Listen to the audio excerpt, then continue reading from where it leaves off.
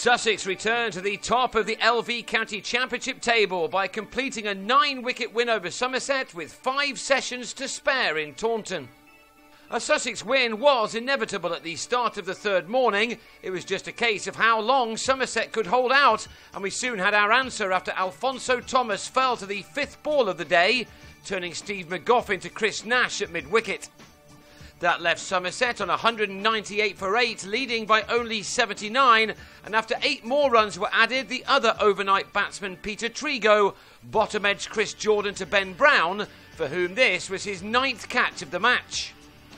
25 minutes into the day and the home side were all out for 209. Jamie Overton the last man to go as he gave McGoffin his 20th championship wicket against Somerset this season. His match figures here were 8 for 101. So that left Sussex with the simple target of getting 91 runs to win for the 4th time this summer. They're also the only unbeaten side in the top flight. Nash and Luke Wells decided to get the job done in as little time as possible and went after the bowling from the off. Steve Kirby was expensive with the new ball, not that that really mattered, the game having long since gone in this rather one-sided affair, the second this season where Sussex have totally dominated Somerset.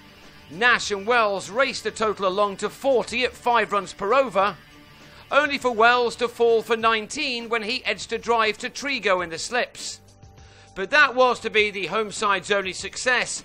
Nash was making up for his lack of runs in the first innings with some lovely shots, whereas Michael Yardy simply picked up from his glorious first innings contribution, where he smashed 156 with 27 fours included. Indeed, his partnership with Matt Machin turned out to be the big difference between these two sides on this occasion. George Dockwell had been brought into this game for the morning but did little.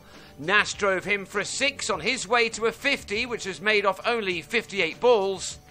And another maximum finished the game off in a hurry. It was hugs all round for Sussex, who'd pulled off a comprehensive victory. Nash sauntering to an undefeated 61 as the visitors reached their target inside 20 overs.